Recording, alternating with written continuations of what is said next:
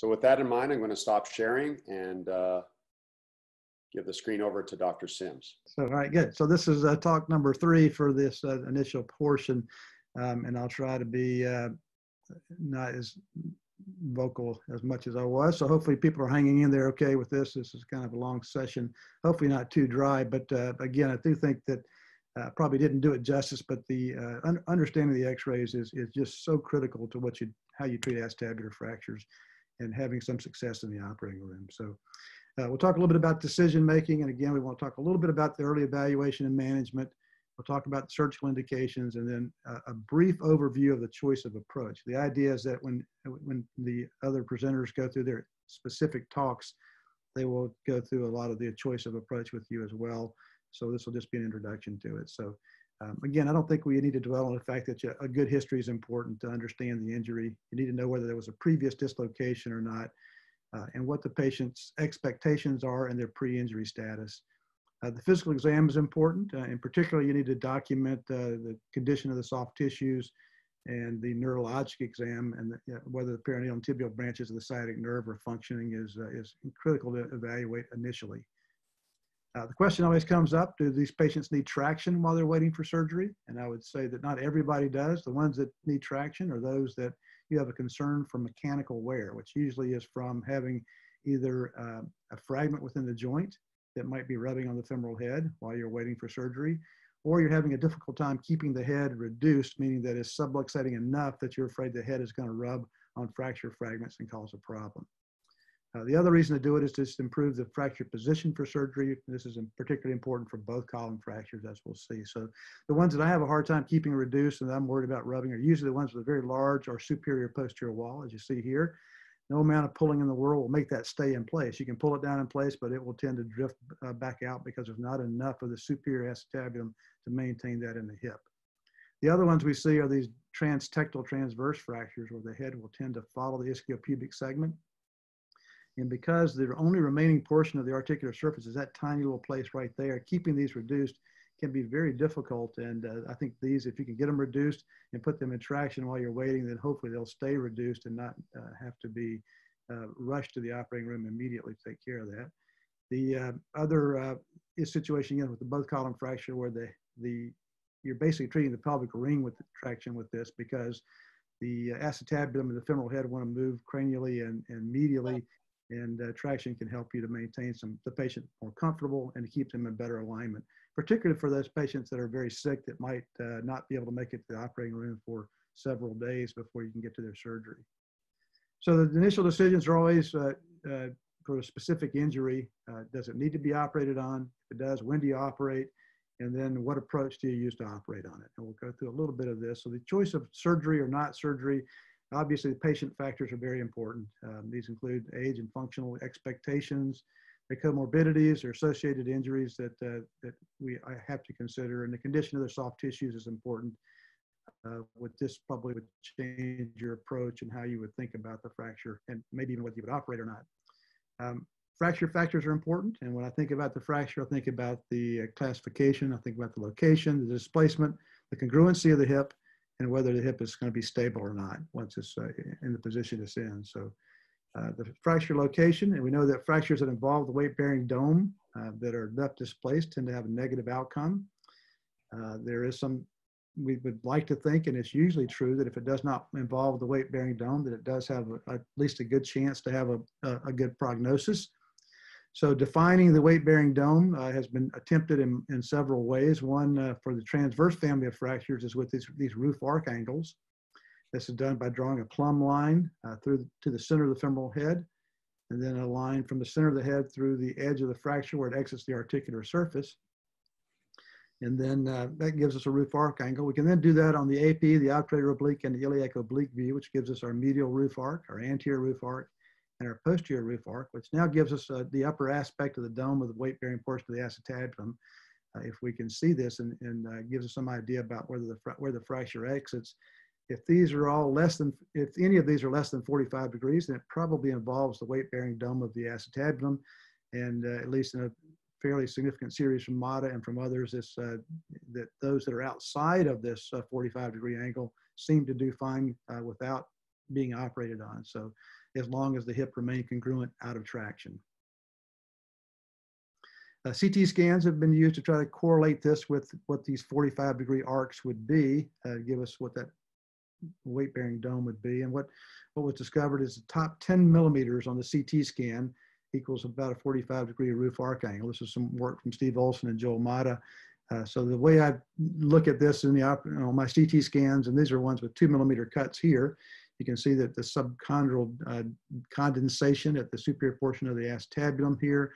And if you start counting down, that's 2 millimeters to the next cut, 4 millimeters to the next cut, still hasn't entered into the joint, 6 millimeters, and we're still not into the joint yet, 8 millimeters, and now we're into the joint. So at about 8 millimeters, somewhere between 6 and 8 millimeters, this exits into the joint. So this involves the weight-bearing dome, the upper 10 millimeters of the acetabulum, and would be somebody that would probably meet criteria to be operated on. There's some controversy about this. This is a study from Mark Veris where they looked at transverse fractures and some cadaver specimens and loaded these, and they came up with these numbers here for what's important. That the anterior roof arc could be as low as 25 degrees, and the posterior maybe needs to be as much as 70 degrees. This was not been validated clinically, but again, just another way to think about it, that maybe the posterior roof arc might be more important than the anterior roof arc in some situations. Congruency is just whether these are symmetric of the joint. And if you look, it can be fairly subtle. As you see here, this transverse fracture on this side is a congruent joint. On the other side, you have to think about where the weight-bearing dome actually is. And there's the fracture. There's the weight-bearing dome. And the head has, again, moved medially and followed the ischiopubic segment. And this is a non-congruent hip in somebody out of traction that you would probably consider for a surgical treatment if they're a young, healthy patient. Incarcerated fragments can give you a non-congruent fragment joint, and you can see how wide this joint is, even though the fragment that you see on the CT scan is quite small. So it only takes a small rock in your shoe or a very small fragment to actually cause a problem and make this look very bad. This concept of secondary congruency, we'll hear about this when we hear about both column fractures, but again, the concept is that the labrum remains intact. The capsule might be intact as well for some of these both column fractures, and that the fracture fragments may just rotate around the femoral head. And as long as the acetabulum itself is not too far medially displaced or otherwise, and it's congruent on all three views, then there is some possibility that treating these non-operatively could end up with a reasonably good result. Posterior wall fractures are unique, and Dr. Johnson will talk about these, but these are based on size, and those that are greater than 50% of the diameter are pretty much universally unstable. It's that 20 to 50% that tend to be a little bit more of a difficult situation. And those are the ones where stress exam, and again, Dr. Johnson will talk to you a little bit more about that, can be helpful. So if you think about it, again, non-operative treatment can be considered for those that have a congruent joint out of traction on all three views on the plain x-rays. They have a fracture, or they have a fracture that's outside of the weight-bearing dome, which means roof arc greater than 45 degrees. They have less than 2 millimeters of displacement, some small posterior wall fractures, and in some situations, those people with secondary surgical congruence. Again, the other way to think about it is the indications for surgery are those that don't have a congruent joint, those with more than 2 millimeters of displacement through the weight-bearing dome, posterior wall fractures where they're unstable, and those that have retained fragments. The timing of surgery, again, it should be basically when the patient is medically optimized and no signs of systemic infection. Delaying surgery can be detrimental. In the initial series from Letterman and Mata, they changed their approach after 3 weeks. There was some initial work from Peter Warlock where they said at 15 days for the elementary patterns, and even as early as 5 days for the associated patterns, they had a poorer reduction and a more difficult time with their surgery. And there's some work from Case Western, from Heather Valero, that looked at the early fixation may be beneficial to the health of the patient, even as early as within the first 24 hours is probably beneficial, and maybe there is not increased blood loss. So I think that basically the answer is you do it as soon as you can, as soon as you have the right team and the patient is in the right status. As far as any urgent treatment, the only real indications would be open fractures. Those with a very large retained fragment, particularly those ones that make it irreducible, and those that have a progressive neurologic deficit. A choice of approach, we have a lot of choices for approaches, but I think the basis, the workhorses are the Coker-Langenbeck, the ilioinguinal, or some variation of the ilioinguinal, meaning maybe just working through the medial window that has been modified for the intrapelvic approach, or combinations of the windows of the ilioinguinal. And then extended approaches for those for very specific fractures, or combined approaches in some situations as well. So just briefly, because people will cover on these, but the Coker-Langenbeck, we know that it will give us the exposure that you see here to that portion of the acetabulum. So I think if you understand where your fracture is and you draw it out, then you can think through what approach is going to allow you to see what you need to be able to see. And as we'll hear from Phil Krieger in just a few minutes, that you can extend this a little bit by doing a digastric osteotomy to see a little bit more in the cranial direction and a little bit more in the anterior direction to give you ability to operate on some fractures that might have been more difficult through a standard Coker-Langenbeck. These are the fracture patterns that are, the ones in black are pretty much the ones that are almost always operated onto a Coker-Langenbeck. And then most transverse fractures and most T-shaped fractures will be addressed that way.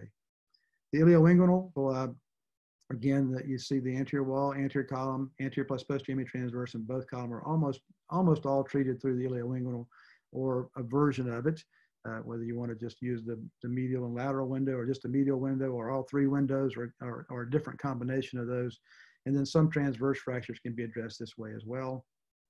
The extended iliofemoral approach is reserved for specific both column fractures that we'll hear more about when we talk about both column fractures, occasional T-shaped fractures as well, and mostly for those associated fracture patterns that are greater than 3 weeks old, that we need to be able to see within the joint to do the final reduction. The specific both column fracture that is probably better addressed through an extended iliofemoral is one like this, where they have this both column fracture that involves the SI joint fracture dislocation, so that the portion that's actually intact is just this part that you see in blue. So to build the posterior column back to that, the sacrum completely blocks that portion. You can't see it from inside the pelvis, and that these are sometimes better operated in young patients from the outside of the pelvis.